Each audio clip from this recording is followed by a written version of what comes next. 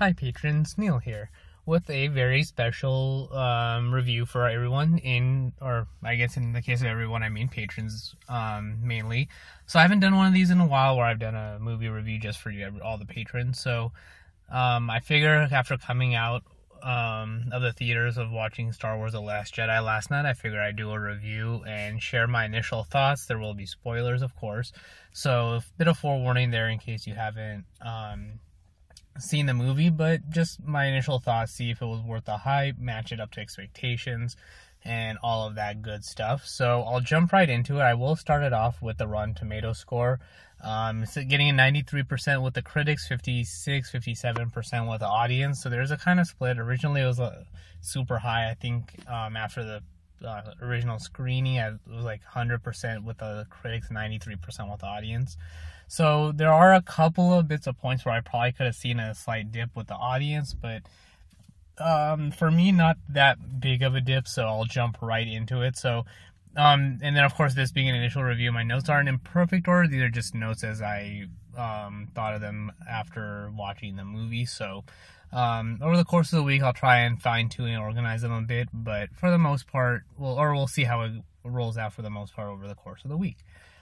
So to start it off, after watching the movie, a lot of it felt very familiar. My first reaction to it was that it feels like a merging of the storylines with Empire Strikes Back and Return of the Jedi. So we have the pivotal scene with Rey, Snoke, and Kylo Ren, where instead of or Kylo Ren has made his decision, and Snoke doesn't realize that it's a decision to kill him and take over his mantle instead of killing Rey, because in Kylo's vision that we learned about a little bit before, he expected Rey to join him at his side. So it's kind of that whole Return of the Jedi scene at the end with Vader wanting Luke to join him, and the conflict that Luke senses within Vader, and even the Emperor senses earlier in the movie, turns out to be his undoing. So we have that coming in here. As far as Empire Strikes Back, we have the First Order defeating or a crushing blow to the First Order, to the Resistance towards the end of the movie. So they're down to like 20 people or something like that. So, or very few people. I don't want to even say 20, but there's very few people compared to the original fleet that they had going on. So basically the idea behind Empire Strikes Back, driving them from their base and having to run and have to regroup. So there is that. But basically the whole idea, and I guess I got a little sidetracked there, but we also have Kylo Ren doing what Anakin should have done early on or towards the end of, I guess, Revenge of the Sith, instead of killing Mace Windu and killing Palpatine, but he kind of does the whole redemption arc in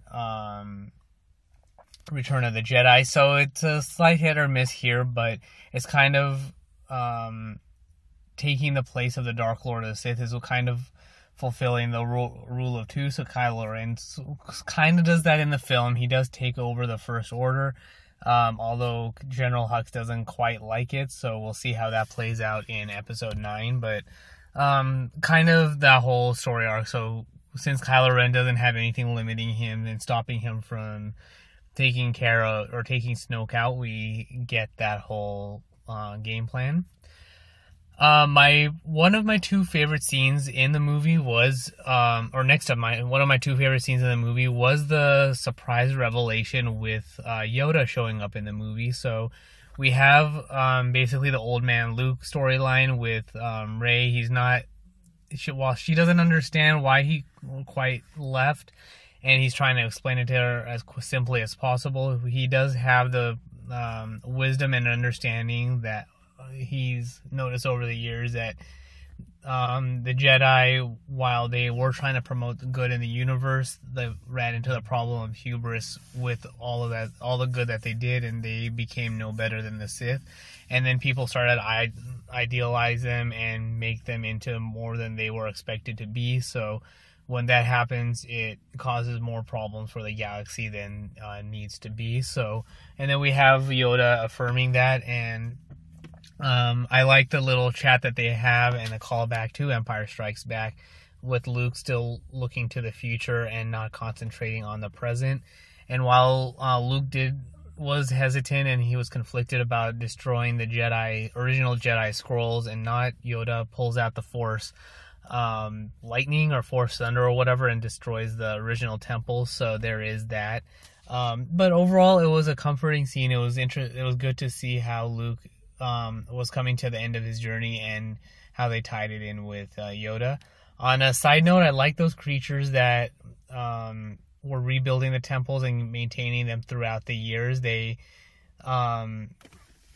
just made for their part in the movie. They just made it. So I enjoyed that. The porgs were a whole side thing that were enjoyable, and I liked the interactions the most with Chewie, especially on the Falcon, with them making their nests and getting in the way. And of course, it was a very sad scene when Chewie had roasted one of them to eat for dinner, and the porgs were there, was super sad that he had killed one and wanted to eat one. And of course, with the final revelation in the movie being a complete revelation to me, I managed to stay spoiler free until the viewing of the movie. So this was a total what WTF just happened moment. So we have Luke coming at the end of the movie, coming out to help the Resistance fight against the First Order, and we have basically he goes in alone against the Walkers and Kylo Ren, but we do see something's off because he's lost weight. He has the same look as what we saw in the visions with him and Kylo Ren during the time at the Jedi Temple and while training to become a Jedi. So something was a little bit off, but I was like, okay, why would he go in alone? And then I knew something was up when the Walkers fired on him and he was still alive. So I was thinking, what new power is this?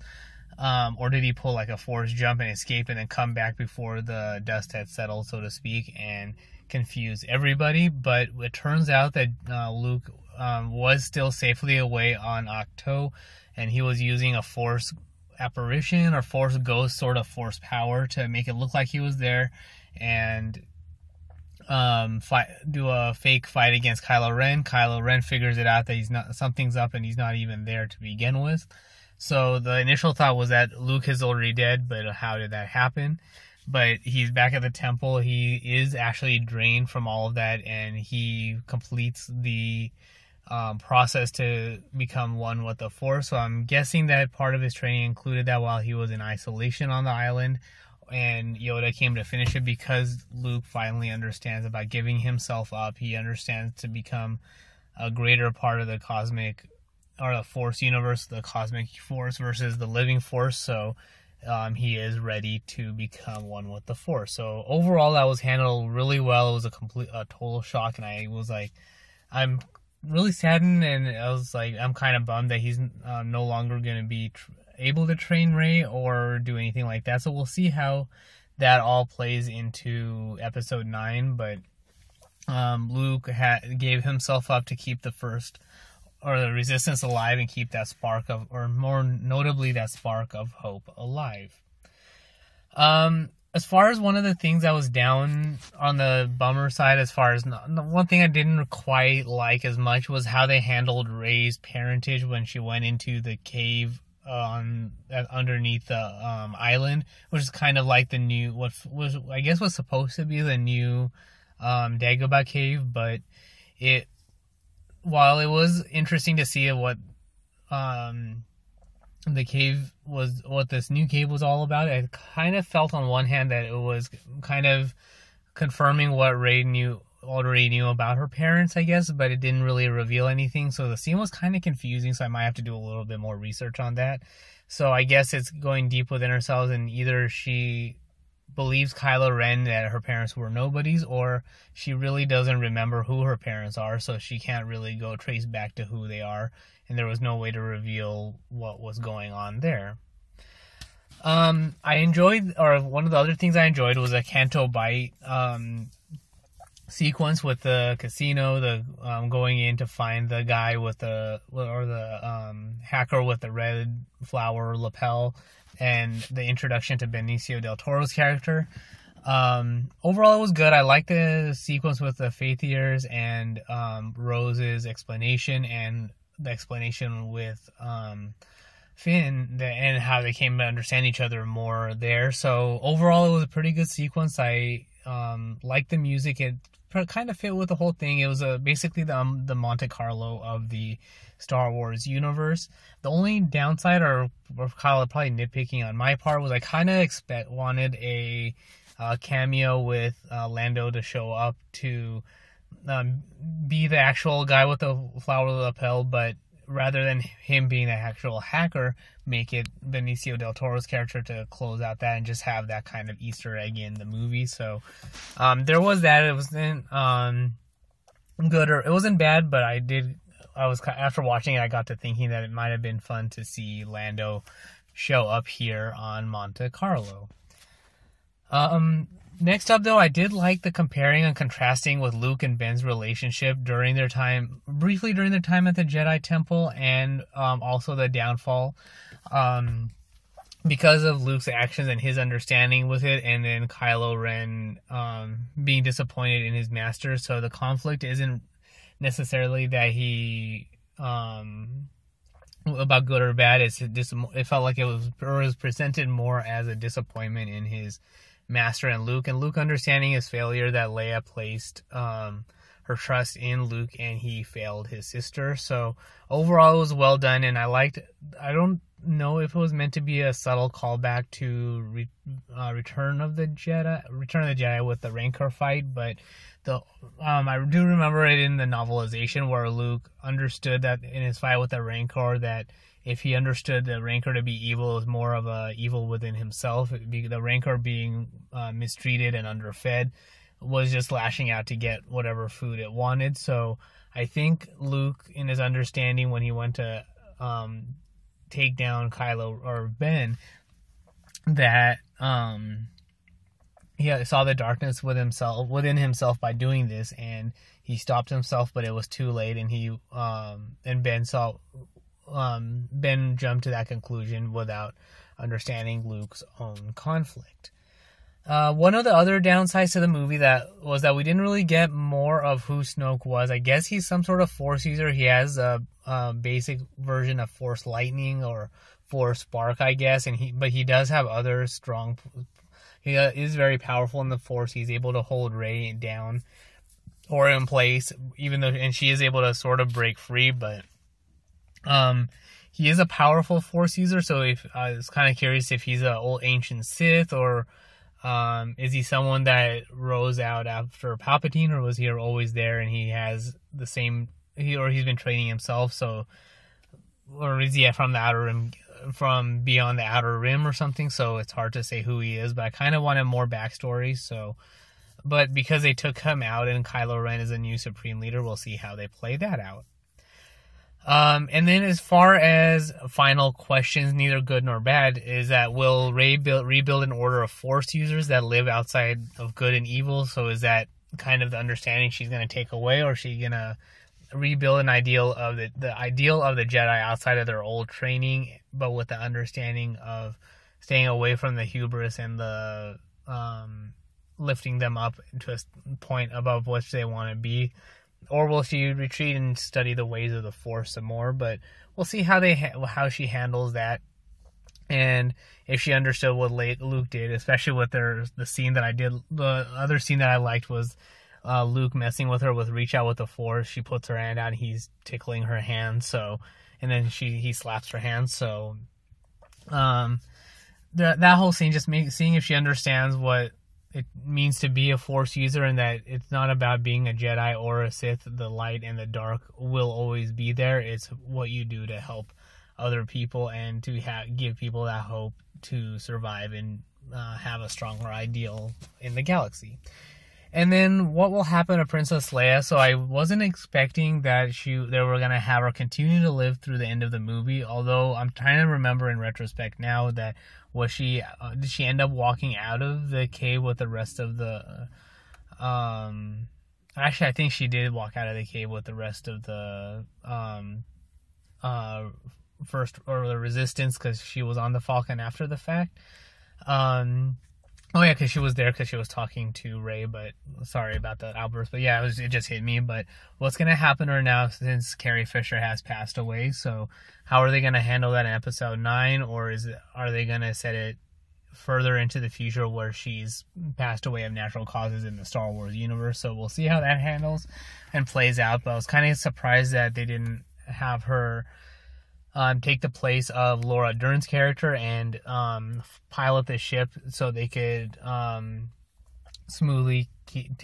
so she could have a smooth exit out of the Star Wars franchise in the movies themselves. So overall, it's a good movie. Laura Dern's character, while it was short-lived, I kind of wanted more to see if she takes on the mantle of being the leader of the Resistance, and I'm intrigued to see where Kylo Ren and General Hux's relationship goes now that Snoke has been killed, and especially now that General Hux doesn't know that it was Kylo Ren who killed Snoke himself. So overall, a good movie. I probably give it a 90% grade just after the first viewing, mostly because of the couple points that kind of bugged me. I might even go up to as far as 95%, but I haven't decided on the final grade yet. So as I think about it over the coming week, I'll have an updated grade by then. But overall, it was worth the hype. I enjoyed it very much. I liked Luke's use of the Force Ghost. I liked his interaction with Yoda, and I did like his conversation and meeting up again with R2. And his excitement at seeing his old friend, and R2 trying to convince him to come back to save the galaxy. I don't know if the hologram with Princess Leia from New Hope, which was another good tie-in, changed his mind, but it was nice to see that interaction and their old friendship, and Luke and R2 having their interactions like old times again. So that's all for this particular review. So I'll work on updating the review a little bit over the rest of the week. And if you have any questions, comments, feedbacks, or anything like that, it's the usual. You can reach out to me on Twitter at PatelN01. You can support the show here on Patreon, patreon.com/PatelN01. And of course, there's still PayPal, paypal.me/PatelN01. Of course, all links and all of that good stuff can be found on the website, PatelN01.com. But thanks for tuning in, and until next time.